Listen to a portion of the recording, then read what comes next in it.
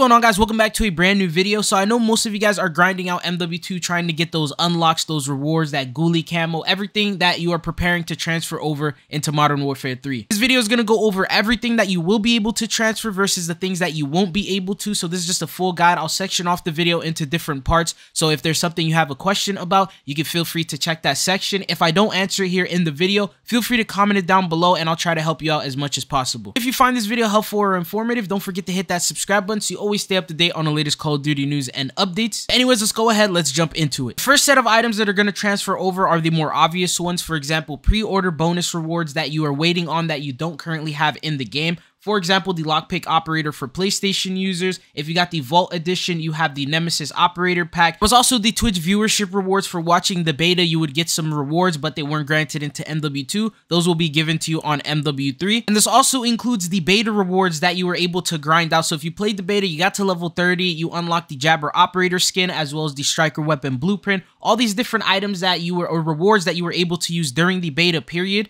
you are going to be able to use that once the full game releases as well. These are only just the rewards, so the weapons, the items, the unlocks, the attachments, none of that will carry on over, which I'll talk a little bit more about in the will not transfer over section. Next set of items that you can expect to transfer over are going to be the XP tokens that you have collected. So if you played MW2, you've grinded out battle passes, you may have gotten viewership rewards, you were granted XP tokens. At the same time, if you played Warzone, there was also ways that you were able to do that. So if you check on over to that XP section, you may have a bunch of them. I have like 20 something 1 hour XPs, 20 something double weapon XPs. All these are going to transfer over into Modern Warfare 3. I would highly recommend that you don't use them currently right now in MW2, mainly for the reason that we already have double XP, which is currently live as of right now until Wednesday. So it's not really necessary to use these double XP tokens, and it'd be a better idea to use them on Modern Warfare 3, where there's brand new weapons that you'll need to progress. There's a brand new level that you'll need to start grinding out for, and just so much items that you should focus on for Modern Warfare 3. So these will carry on over. If you have a good amount of them,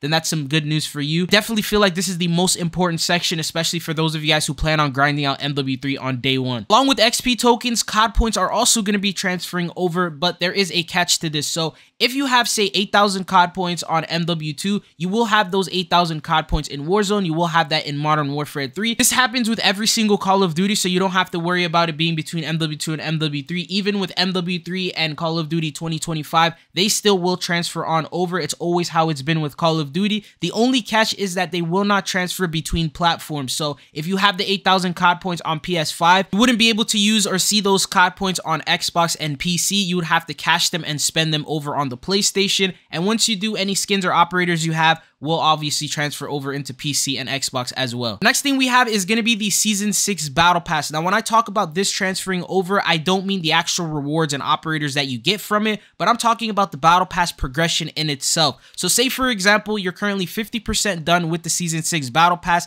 and then MW3 ends up launching. You end up purchasing MW3, you start playing on there. Any progression, any XP, anything that you get will go towards the Battle Pass. So you'll start getting Battle Pass XP tokens while you're playing Modern Warfare 3 to complete the Season 6 Battle Pass. So you don't need to stay playing MW2. If you want to rank up and complete the Battle Pass, you can do it while you're playing MW3, all the way up until the Season 1 of MW3, which is going to be taking place in December. So the Season 6 Battle Pass progression will carry on forward. Now let's jump into the Modern Warfare 2 weapons. Right now, we have almost 80 different weapons available in Modern Warfare 2. And the best part about this is every single one of them is going to carry forward, even if you don't have them unlocked. So what this means is that, say, you didn't purchase Modern Warfare 2, but you did play Warzone, you have some of the weapons unlocked, but most of them you don't have unlocked. You get Modern Warfare 3, say you want to end up unlocking the Lockman Shroud or the Tempest Razorback or any of these DLC weapons that we ended up receiving, there's going to be a brand new challenge that you will need to complete in Modern Warfare 3, and that will unlock you the weapon. So you don't even need to own MW2 to get the Modern Warfare 2 weapons. Along with the weapons, there's also going to be blueprints, and those are also going to transfer over. So if you've unlocked them, whether it's through the Battle Pass, through viewership rewards, maybe you did some challenges, you purchased it from the store, any blueprints that you currently have in MW2 will also transfer on over into Modern Warfare 3. And by the way, Warzone and MW2, since since they're intertwined. If you have anything in Warzone, that also will transfer to MW3. And this also applies to every single thing that I mentioned in the video. Even the save weapon blueprints, say you tuned a weapon, you have it perfectly set, those will also transfer on over. So you wouldn't have to worry about your blueprints or your custom weapon loadouts or whatever you adjusted. Those will also be available. And then going on to the next thing is going to be the camos. The camos are also going to transfer on over, but there is a catch when it comes to them because it really depends on the camo that you are talking about. So for example, Orion camo, polyatomic, platinum, these mastery type of camos that you get from completing challenges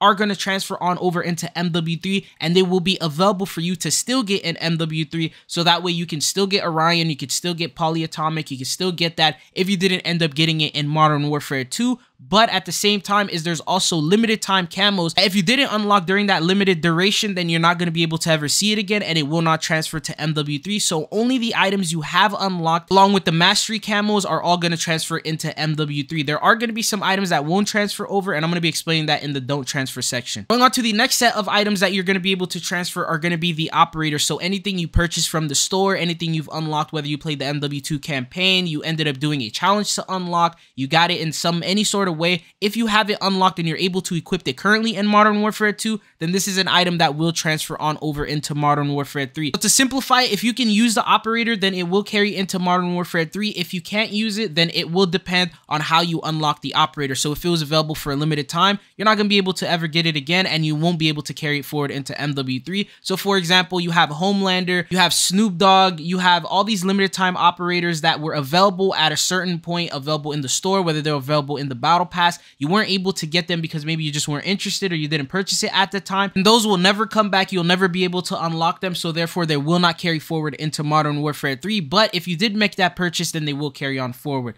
Going on to the next set of items is going to be everything else like loading screens, calling cards, charms, gun buddies, emblems, all that stuff will carry on into MW3. You won't have to worry about that stuff. You'll be able to use the loading screens, calling cards, anything that you were able to get in MW2. But going on to the items that will not carry forward, the first one is going to be your stats. So your level, your KD ratio, your win-loss, anything like that will not carry on forward into MW3. All that is going to be wiped and reset, which I think is good news. It gives you a fresh start. That also includes the beta progression. So if you ended up playing the beta and you got the max level 30, anything that you unlocked, for example, when it comes to weapons that you unlock, field upgrades, perks, anything that isn't a reward, that isn't a cosmetic that you ended up unlocking during the beta is going to be fully reset. So you're going to have to unlock the striker again, have to get field upgrades, attachments, all that stuff. You're still going to have to do it again. Any level progression when it comes to the weapons, that is also going to reset. So everything goes back to level 1. So everyone will be starting at the same exact level and no one will have an advantage over the other. The only advantage that you'll have is maybe experience, whether you tried weapons, you saw which ones worked better. That's the only thing that you'll pretty much technically be able to carry forward. Going on to the next thing that we have is going to be limited time event items will not transfer over. So for example, if you did not unlock the ghoulie camo during this haunting event,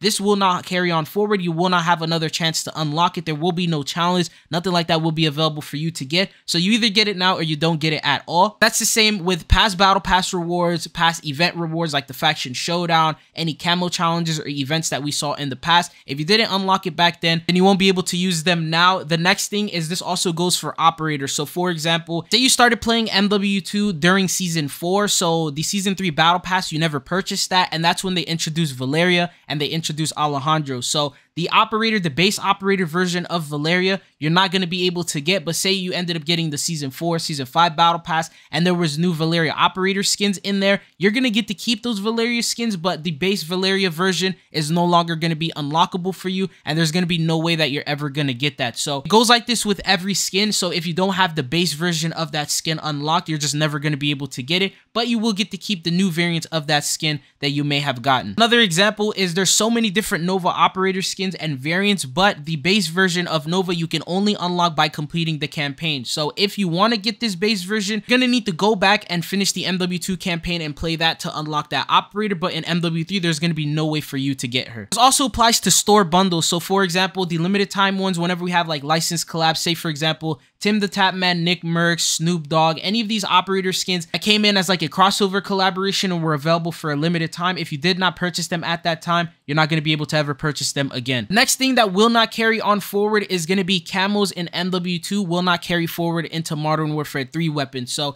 even if you unlock the ghoulie camo, the Orion camo, any of these camos that you unlocked are only going to be equipable and applicable on MW2 weapons while you're playing MW3, but they will not be on MW3 weapons. So say you want to put the ghoulie camo on the striker or one of the new MW3 weapons, you're not going to be able to do that. So if you want to use the ghoulie camo in MW3, you're going to have to put it on an older MW2 weapon. Finally, the last thing that will not carry on over is going to be the special items such as vehicle skins that don't have vehicles of them in MW3. So say for example, the Hummer is not available in MW3, but you have a bunch of vehicle skins for it, you're not going to be able to transfer that over on MW3 because that vehicle doesn't exist anymore and there's just nothing to put it on, so it just won't transfer on over. So this applies to everything that isn't going to be available in MW3. So that's pretty much everything that you need to know about what will carry on forward and what won't carry forward. If you have any questions, feel free to comment it down below and I'll answer that for you guys. But that's all I got for you guys in this video. I hope you guys found it informative and helpful. If you did, don't forget to hit that like and subscribe button so you always stay up to date on the latest Call of Duty news and updates.